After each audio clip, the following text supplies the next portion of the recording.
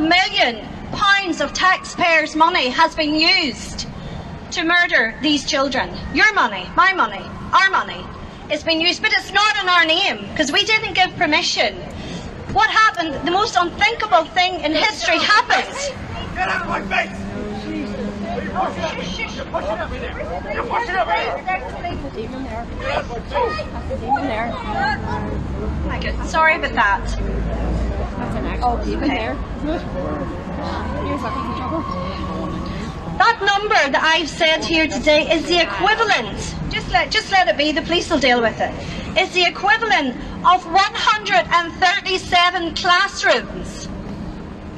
137 classrooms are now empty, or will be empty in the near future, since the last 3 years of bloodshed in this land.